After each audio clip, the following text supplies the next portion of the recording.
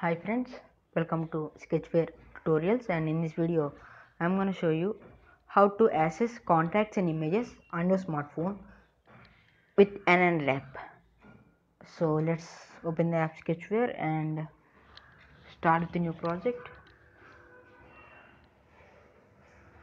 Let me name it as intent, and here I am taking two buttons, and now I'll change the width and text size,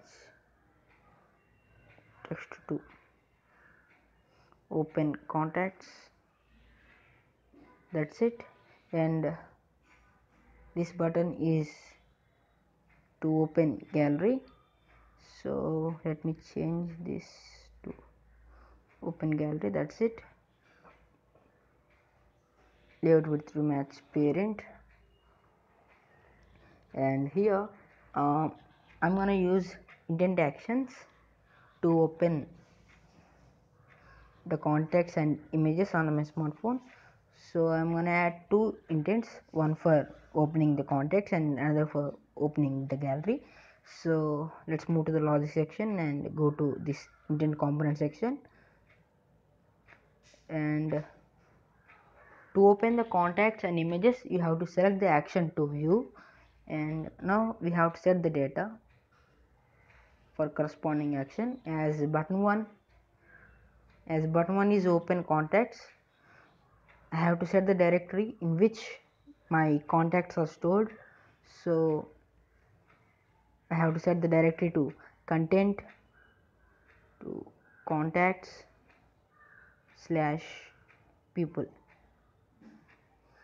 In this directory all your contacts are stored, and start the activity. That's it. And when button 2 is clicked, you have to do the same process, but the difference is only at the directory section. To open images on your smartphone, you have to go to content slash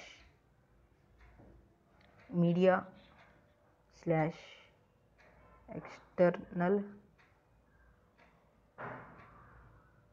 slash images slash media.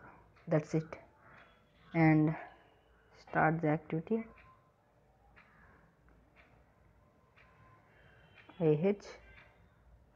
That's it. And let's run the app and let's install it. Open it, and let me change this background. App info Sketchware, and here as you can see I have two options, open contacts and open gallery.